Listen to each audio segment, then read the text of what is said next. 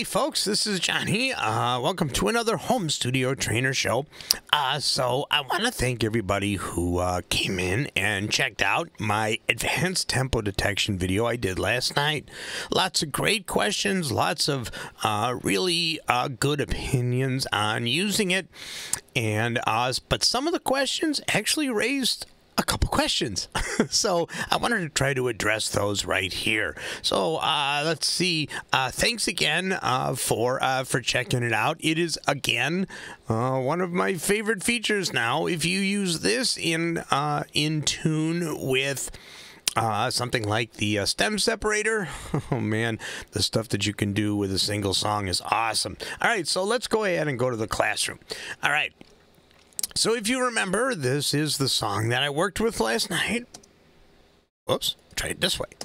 You never let me drown, but there I was drowning. And here's the original. And here's the added percussion. That's it, just that.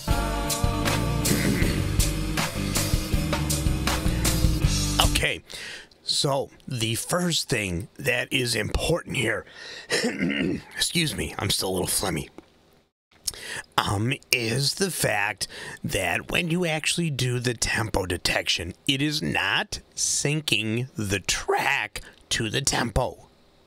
It is actually syncing the tempo map to the track, which is why any kind of MIDI file or percussion file that has tempo data in it will automatically sync to whatever the song is doing. So I think it's important to remember that what we're looking at here is we're looking at Studio One being adjusted to follow the song, not vice versa. So if you are using multi-tracks, you're not going to be able to take multiple tracks and sync them all up.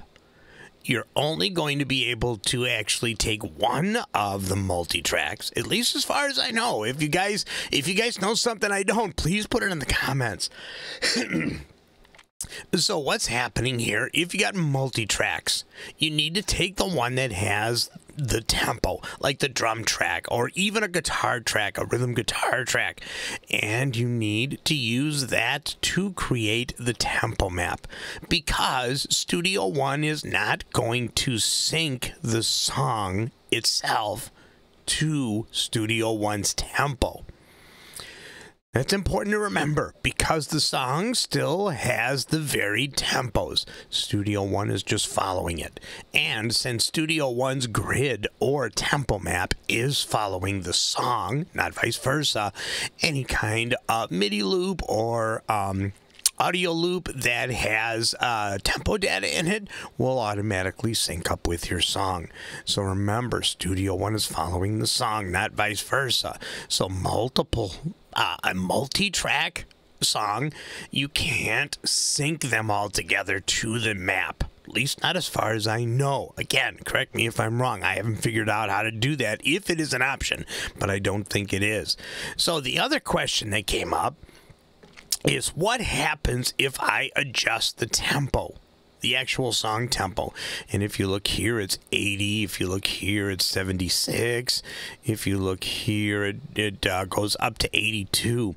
So if, depending on the position of the cursor, I think all I'm going to do is mess up the tempo map, because since there are no bend markers in the song itself, the song is not going to follow the tempo if I change it.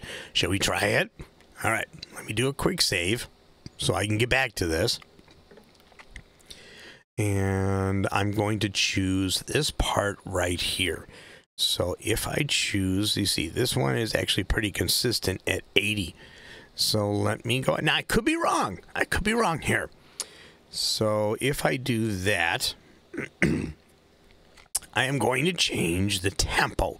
So let's watch and see what happens. Ready? I'm going to adjust the tempo. Now that's interesting. I am seeing something I didn't expect. I am seeing something I didn't expect. So now if I raise and lower the tempo, is it actually adjusting? So if I go up to 102, is the song gonna follow it? Oh my God.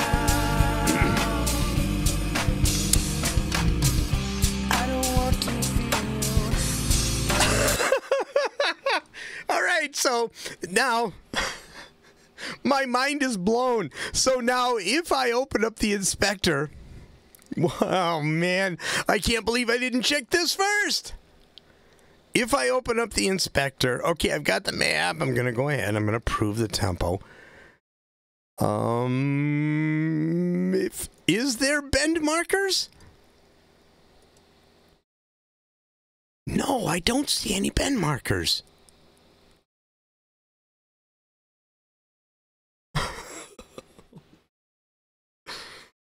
I still don't know how this would work with multi-tracks. But if I'm looking at this correctly,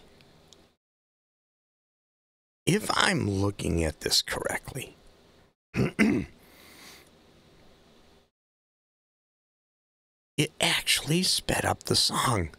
Now, I did not expect this. So, what if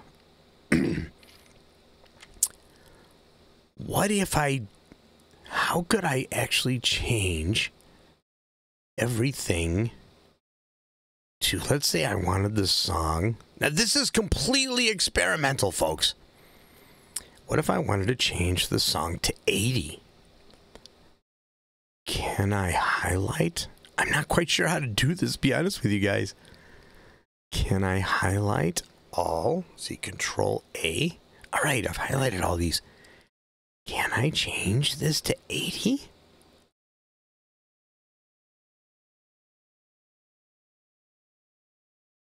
No. All right, that didn't work. But I was able to change this one to 80. But you see what I got going on here? This is incredible. So if I do this, no, that's not going to work because the tempo is dictated by the position. Let's see here.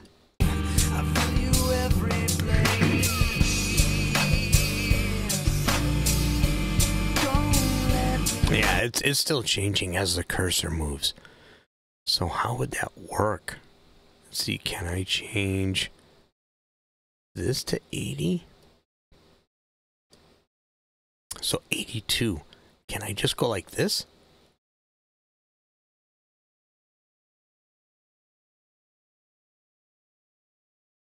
Oh my God. No, I cannot hear you. I feel you so I actually changed it to 77. So if I go to 80. So you can see, oh, this is just mind-boggling. Again, I don't know how this would work with multiple tracks. I assume you would have to do this with each one. But if you look at this, I mean, this is advanced tempo detection. So I've got the whole song now at 80, and you can see where it slowed down some of the parts that Wayne, Mike, and I sped up at.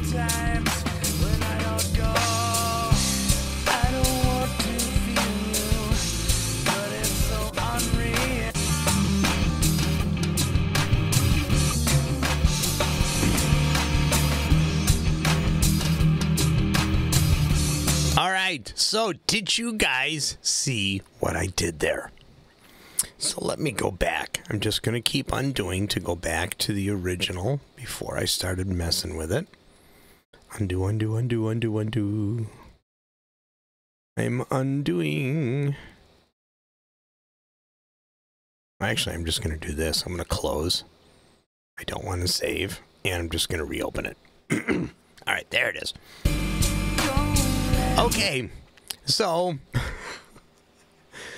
now this advanced tempo detection, if I want So my mind is going crazy here. So initially, I said that when you do the tempo detection, it changes the tempo map to follow the song and all of its tempo changes. And in doing so, any kind of loop or MIDI loop that you bring in will follow. So now it looks like if I decide I want the song to follow a steady tempo, all I have to do is grab one of the areas here. Let's see, I want to go to 80. Let's see if I can get this to 82. Boom. And if I open up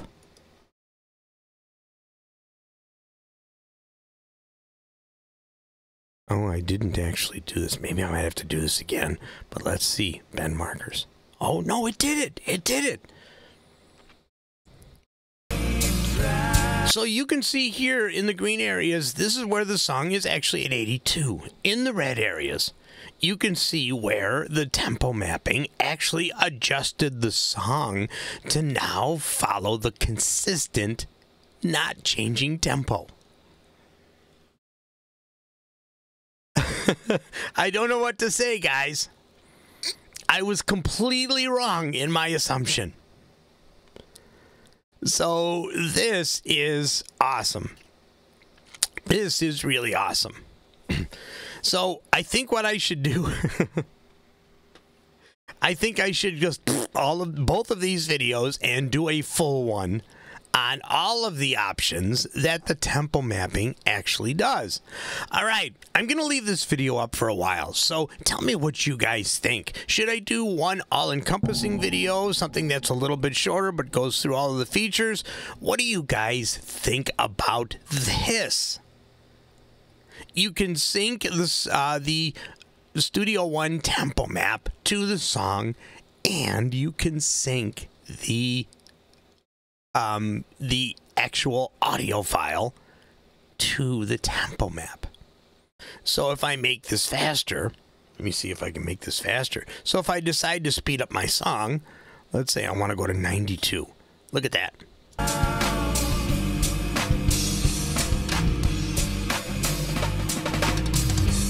don't want to feel you.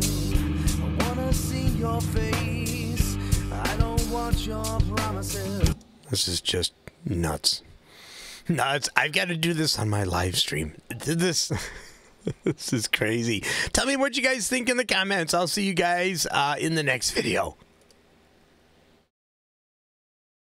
Thanks for checking out this video, and if you want to find more home studio trainer content, it is very, very simple. And all of the links are in this description. So if you actually go to hst-homestudiotrainer.com, there is a new Studio One 7 lineup for all of the new videos coming out. You can also go to my usual YouTube channel, where you will find every new release and every video that I have posted out there. You can go to Rumble. If you're a Rumble user, you will find all of my latest videos and a bunch of Studio One 6 videos. You can also go to Patreon if you actually want to support me financially. You can see I've got 44 paid members, and I've got 93 total members, a bunch of free members in there. There's all sorts of benefits and things that you'll get that you can't get on any of my other channels.